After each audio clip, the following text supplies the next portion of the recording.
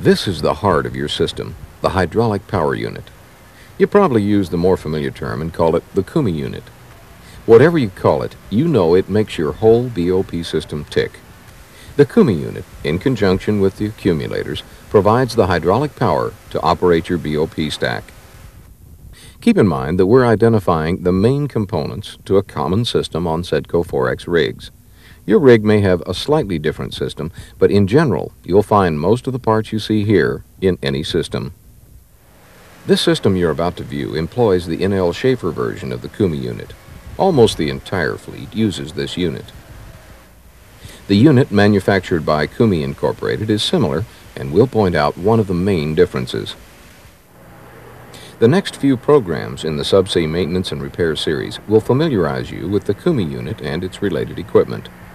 Our intent is to refresh your memory, to give you a system overview before going on to more detailed repair programs later in the series.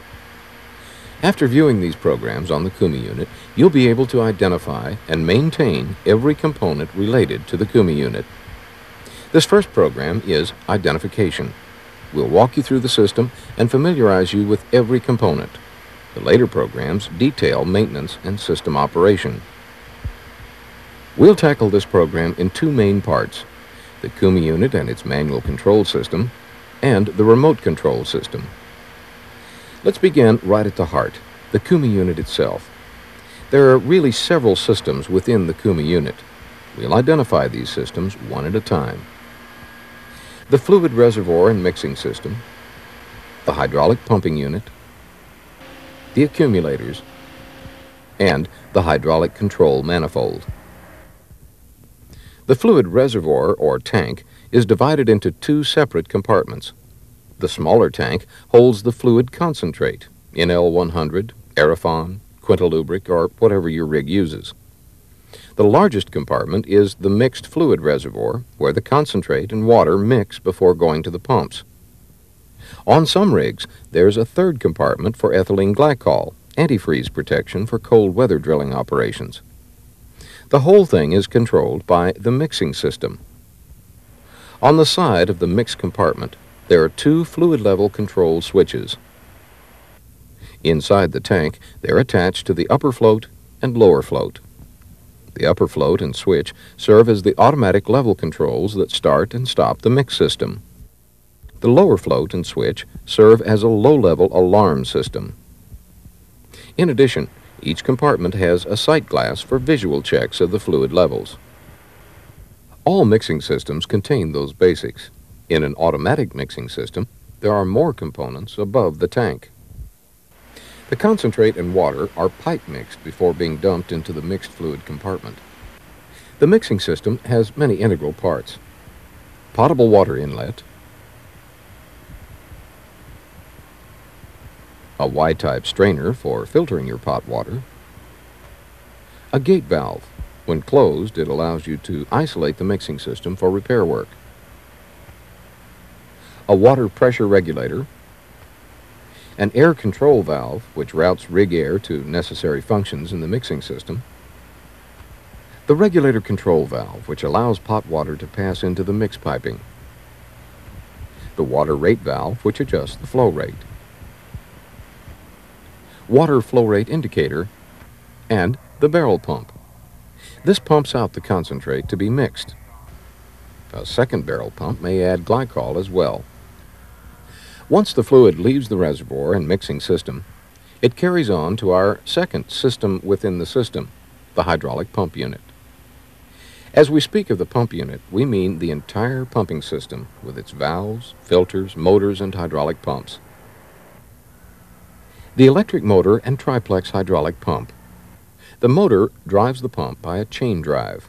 The pump, or pumps if your rig has two, charges the accumulators to system operating pressure.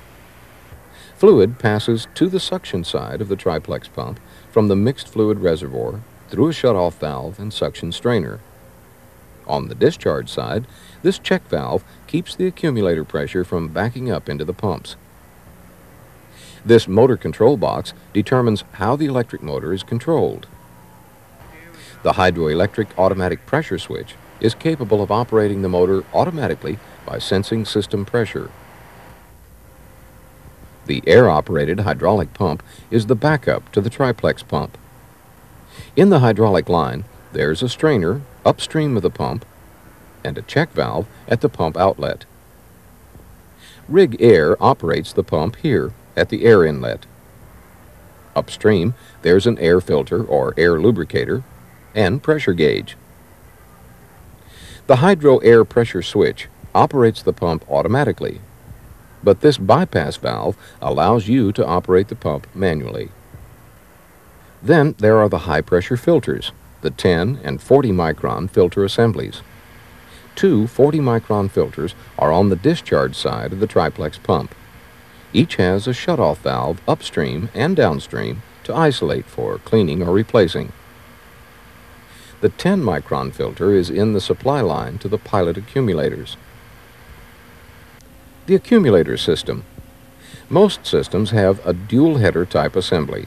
That's two banks of accumulators that can be isolated from each other. Each header has at least an accumulator shutoff valve and an accumulator bleed-off valve. Some headers may also have a separate pressure gauge and pop-off valve. Then there's a shutoff valve that allows you to isolate one bank for servicing while maintaining system pressure with the other.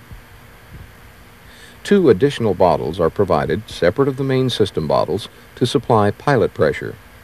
They are isolated from the main accumulators by this check valve. And the fourth, system within a system, is made up of the many components in the control manifold. The four-way valves. One sends main hydraulic power to the BOP stack, and the rest direct pilot fluid to valves in the subsea pods that control the BOP components, or straight through directly to the function. They are operated by these 2-position and 3-position air cylinders. This large 1-inch valve serves as the pod selector valve. This flow meter measures the flow of all hydraulic fluid going subsea through the manifold. AKRs, like these, control the pressures that operate the manifold, annular, and fail-safe regulators in the subsea pods. And a fourth AKR may directly control the pressure going to the ball joint. For a detailed discussion of all the Koomey regulators, watch the series of programs beginning with SED 117.04X, Introduction to the Koomey Regulators. The three-way selector valves are installed on the manifold directly below the pressure gauges. These valves determine the location from which the AKR pressures can be regulated. The pressure gauge assembly on the manifold includes 10 4-inch pressure gauges. They read everything from line and accumulator pressure to ball joint and air pressure. The two RBQ junction boxes are mounted on top of the control manifold. One connects to the yellow side of the system, the other to the blue. Junction box number 1 is on the left side of the Koomey unit. It contains the hydraulically operated pressure switches and pressure transducers. The pressure switches are responsible for turning the indicator lights on the remote panels on and off. The transducers transform the appropriate hydraulic or air signals into electrical signals that drive the pressure readout meters on the driller's panel. Junction box number 2 is located on the right-hand side. It contains the solenoid-operated air valves that allow for remote operation of the air cylinders and pod selector valve on the control manifold. Junction box number 3 is located right behind number 2. It contains the increase-decrease solenoid valves, the air filter and moisture separator. These are in the rig air line upstream of junction box number 2. That's most everything on the Koomey unit, from the mix tank to the control manifold. You've seen all the manual control functions to the BOP. Our second major system is the remote control electrical system. Recall, we just said that box number 2 contains the solenoid-operated air valves. These solenoids get their electrical signal from the driller's control panel and the mini remote panel. The driller's control panel is the primary operating system for BOP control. It's located on the rig floor right next to the driller's station. The main section of the panel contains the combination of push buttons and indicating lights for control of the BOP stack and LMRP.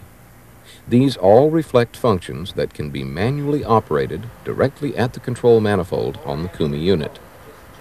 Immediately to the right of the function push buttons is the warning panel.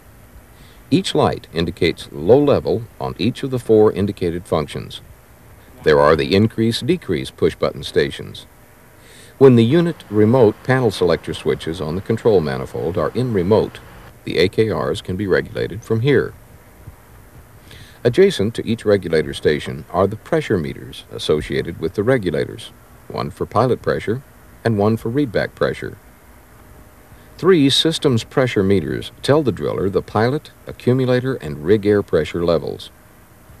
The flow meter indicates the amount of fluid that's been used after operating a function. Then there's a diverter control section. This allows for remote operation of the diverter equipment. The functions and meters are self-explanatory. The mini remote panel is usually located in the tool pusher's office. Its primary purpose is to enable emergency operation of the BOP equipment if the driller's panel should ever become disabled. It contains the same type functions as the driller's panel without any meters or gauges. The remote control system wouldn't operate, of course, without its not too complicated electrical system, and it all begins here, the power pack. The unit can convert 115 or 220 volts rig AC power to 120 volt DC for use by the remote control system solenoid valves and push-button indicator lights. The unit has 2 basic components, the battery bank and the battery charger.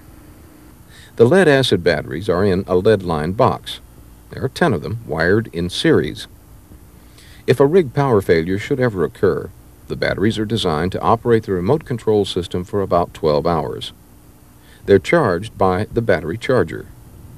On the charger panel, meters and indicator lights tell you all you need to know about system operation. The AC power on light tells you the system is receiving rig AC voltage. The DC low voltage light warns you if the battery pack is outputting too low a DC voltage. The meters read your output voltage and output amperage. Well, that's the end of the tour. You've seen a typical system from top to bottom. Almost every system is different, but these differences are minor. Usually it amounts to the number or types of filters, strainers, and such. Even though your system is a bit different than what you've just seen, you should be able to identify everything in your system with no problem at all.